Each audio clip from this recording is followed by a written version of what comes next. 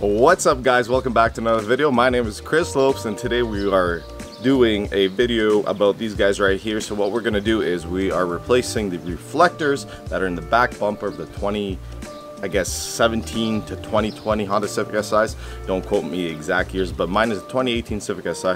And these are basically lights that we're going to replace those because those are kind of just like reflectors. They don't do much, and this is going to add just a little, a little touch to the car. It's going to look really good. I'm here with Alex. He's just sitting down. We just woke up. Let's get into this video. It's pretty simple. Alex is going to do the wiring. I'll take out the whole honeycomb thingamajiggy, and you guys can see what's up. So what we're going to do, you're going to need a few things to do this. You're going to need Phillips. You're going to have two Phillips here and here, and you're going to work your way around with the clips. We're going to take the Phillips off first so we have some space to work with, and you're just going to reach underneath your bumper and try getting to it like that. Might be a little difficult, but let's try seeing if we can actually get to it. And then after, we're going to release all this and wire up the rear LED. I'm just going to try finding the Phillips. And here's one.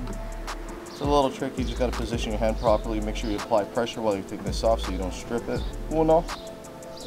Cameraman. Gracias. This just takes a little bit of finagling. I'm going to try using this smaller screwdriver here and getting to it.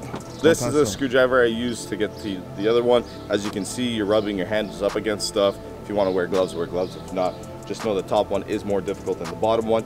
We've already done that side, so we're good with that. Now we're going to try basically removing all this. Just be careful, go slow. And if you guys need some plastic clip removers, I will link them down below. Show the ones I got. They work for what they are, and it's not too bad.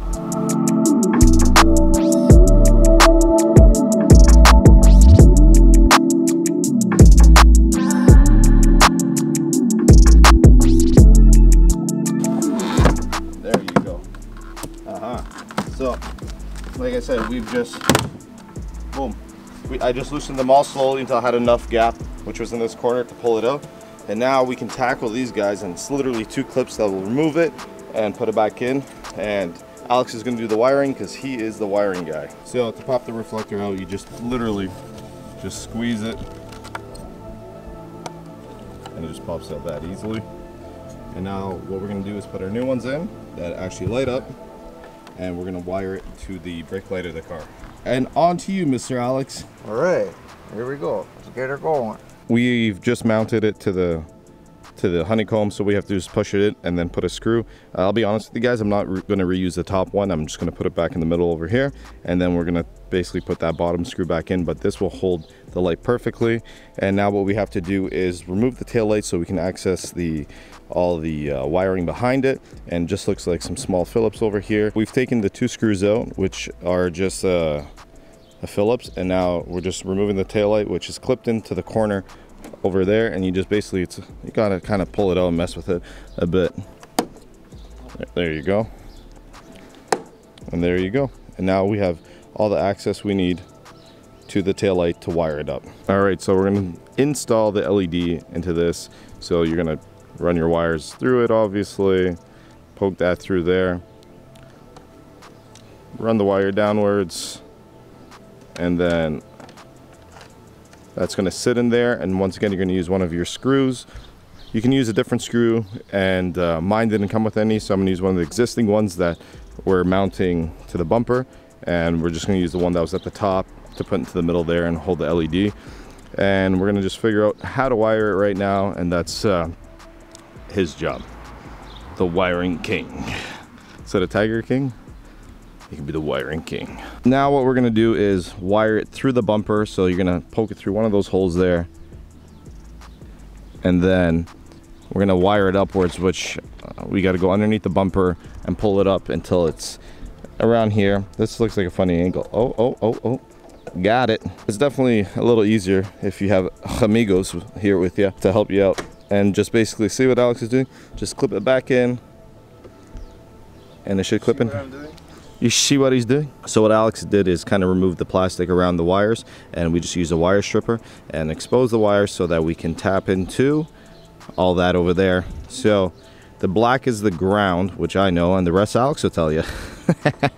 Okay, so the top of the tail light is green, so you put the green in here, obviously to the positive, And then you put the yellow for the indicator, put it into here as well. And for the red is the main tail light, so brake light. And then if you guys see on the other side of the pigtail here, you can see what is the actual positive and negative, and the white is a positive, the negative is the black, and then the existing black wire will you could put into any one of those negative plugs. Side. So just make sure when you guys are putting this in, you're putting into the positive side and not the negative.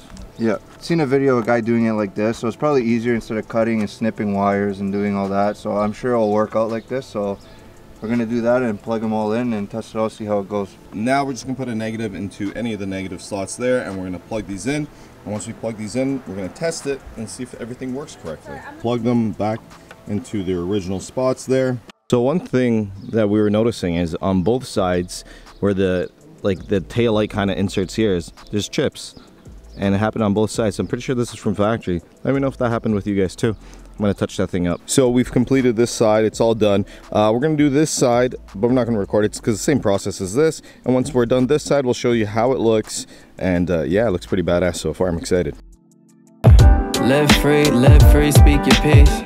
Stay humble in these streets, yeah. In these streets.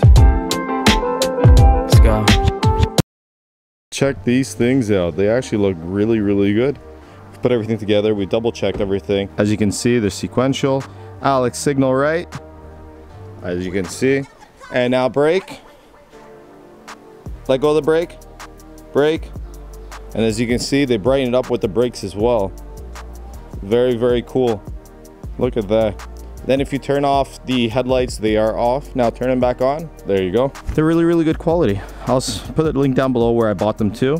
I believe I got them off eBay, but they do look really good. Check them out, guys. As you can see, it really complements the rear end. Just those little LED lights give the car, I don't know, more of a fancier feel. It's better than having those cheap little plastic reflectors, and it's looking pretty good. I'm actually really liking it. Look at that, and they look fancy and they look good. So just a little overview on it. So when you're splicing actually into the taillight pigtails, whatever you want to call it, just make sure that it's in properly.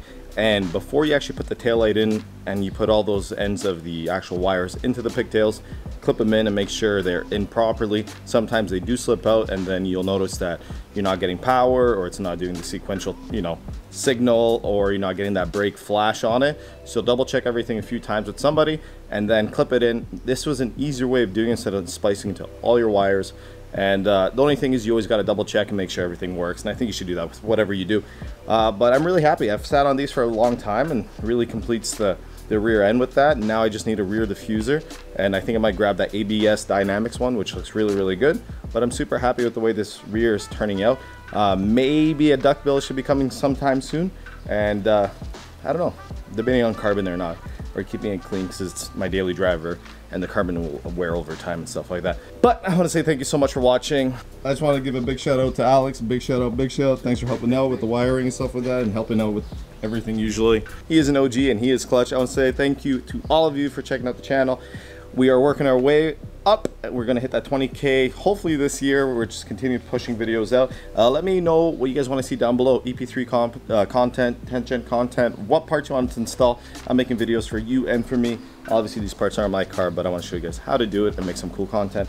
I think we might do a race video between the 10th gen and the EP3 once I get the Flash Pro in the EP3, so we'll make it kind of fair.